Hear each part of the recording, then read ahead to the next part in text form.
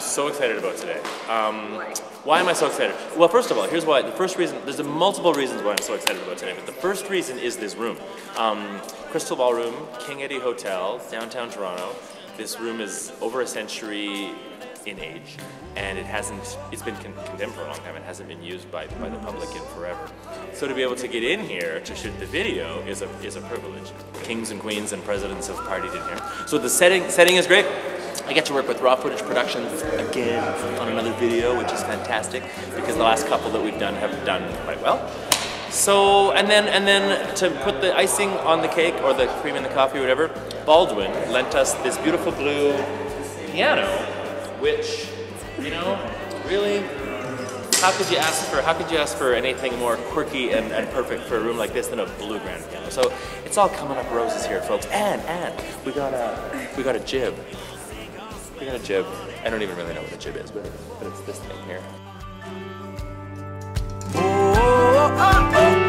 Brand new ocean.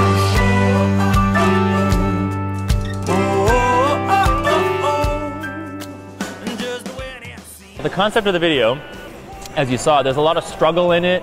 There's games where there's winners and losers, and then so it starts out with me in a chess game. I lose. And then I'm kind of overcome by my thoughts and the thought of winning or losing, which is represented by ropes that sort of tangle around me and come out of my typewriter and come out of my piano. And that all represents kind of being overcome by something, but I win by the end, so that's all that matters. Action. Anything different? I wouldn't do anything different. The only thing I would do is jump higher.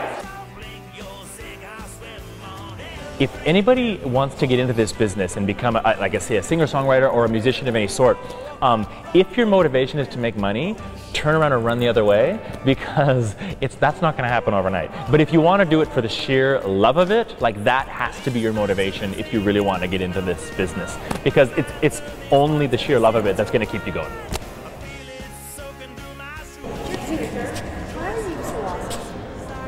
I already asked him that. I asked him what's the most exciting part about being Jeffery Straker. Yeah.